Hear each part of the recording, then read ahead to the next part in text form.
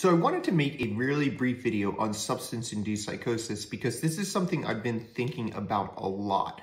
And that is, we usually distinguish a substance-induced psychosis on one hand from a primary psychotic disorder like schizophrenia. However, should we be doing that? Because largely they travel the same path. Approximately 20 to 50% of those people who come in for a substance-induced psychosis eventually develop a primary psychotic disorder such as schizophrenia. So we know that there's a lot of overlap there.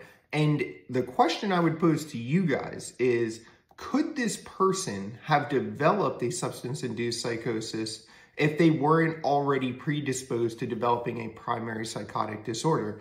Meaning the genetics and early life environment was such that that person was predisposed to developing a primary psychotic disorder. I'll let you guys decide.